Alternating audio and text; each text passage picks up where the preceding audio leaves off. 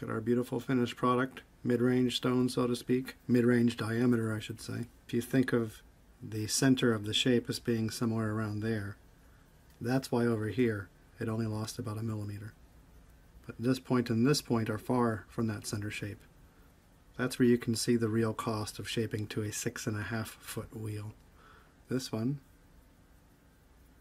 is, you're looking at a wheel that's about 4 foot diameter coming towards you. This will be used to grind to the back of the bevel plane, and then we'll use this one to refine.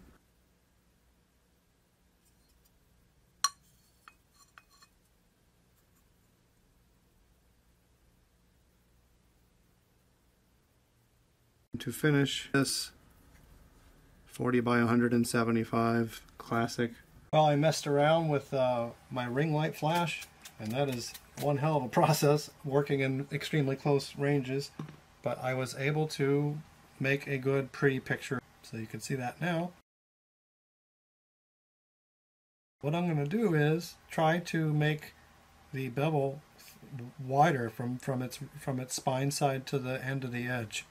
And this stone you see me using now is a 4 foot wheel approximately, going toward and away from the camera position.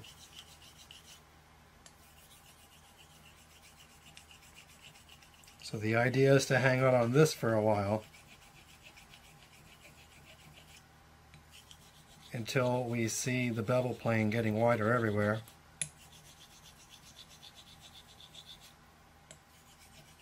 And then we will switch to the funny looking boo with the deposit in it, and then finally to our finisher. It's 1:24. I imagine I'm going to be on this one for a good 10 minutes before we see any meaningful change.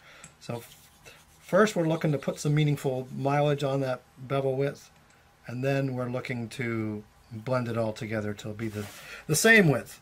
So get some change and then chase the change being the same everywhere, because it is, 4 foot this way, but it's 15 or whatever that way. So you can only touch a little bit at a time. A 4 foot cylinder would be more useful, I would have to agree with that. Horses for courses, right?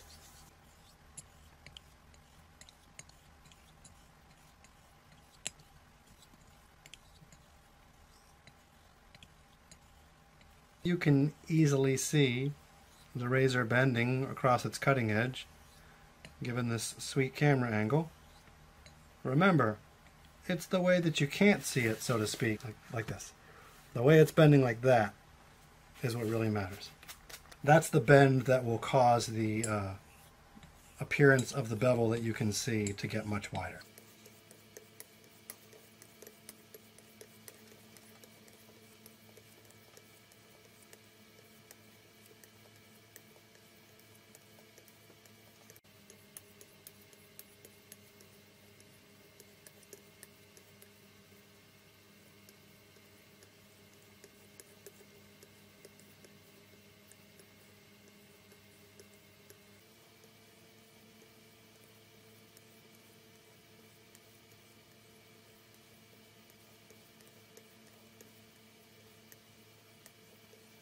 It's pretty important that I keep the spine of this razor parallel with the axis that you see right there, or the facet I should say.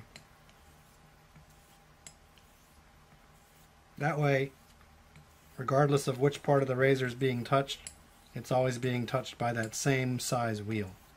When you go like this, now you're aligning incongruent spots on the spine, and you're using a bigger wheel on this particular stone.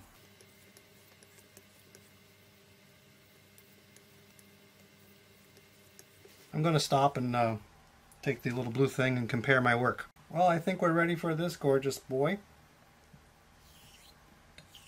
So now we're working a 6.5 foot wheel.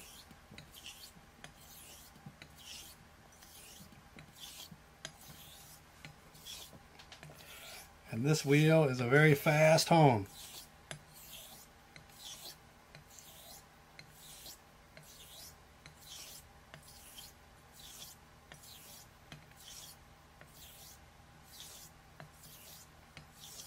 Well, I've known this razor, I should say, I've known this hone a long time.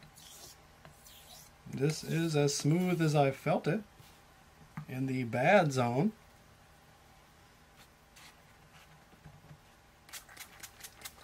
Let's see how it feels facing this facet to me.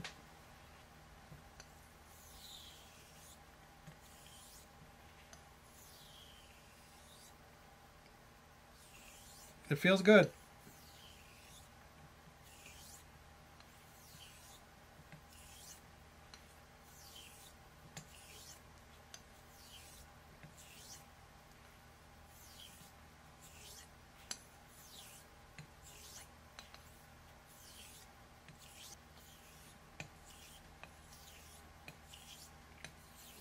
I've added just a little bit of the ballistol to the mixture.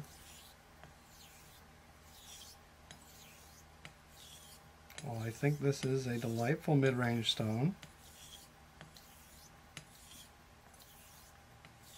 I do not feel any clicks that are different in one direction than the other, so I do not think it will hurt the razor. But you do need a very light touch.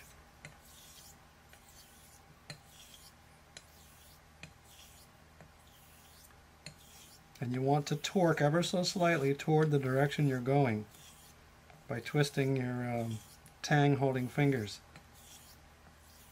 to force the cutting edge to go down so that you're sort of tracing the wheel that way.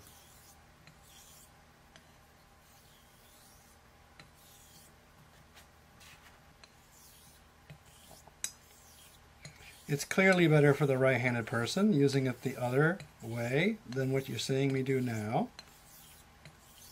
I just want to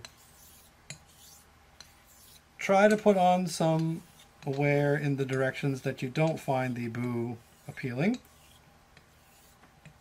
Otherwise, it tends to wear out much faster.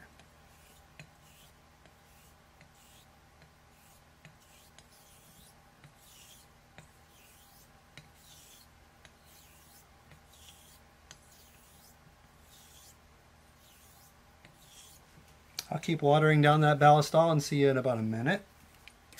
Well, it's 1:39. I suppose we haven't been at this very long, have we? I'm going to go for about a minute and a half of finishing on this 25 by 6.5 foot wheel.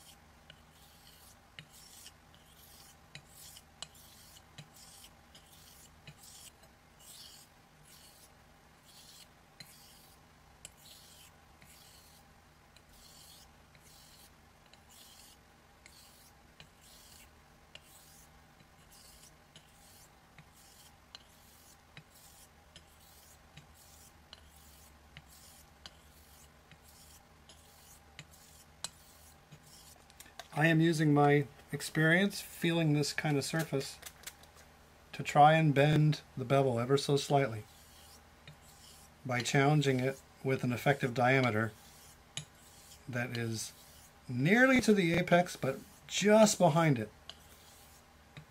Because if your curved hone touches the cutting edge where it's less than 1/10 of a millimeter, on a hollow ground straight razor that's properly tempered, that steel will flex to meet the curve of the hone. And that's where the magic comes.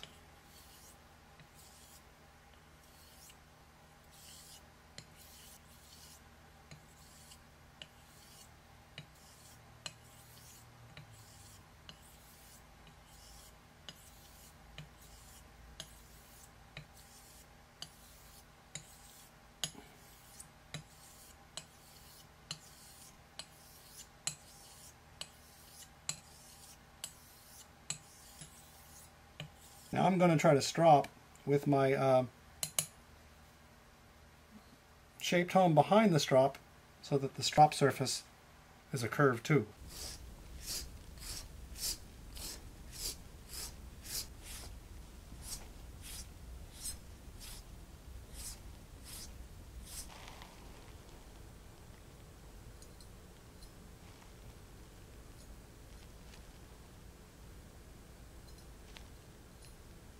I did an okay job. You can go crazy with this stuff. The blue thing clearly says no frown.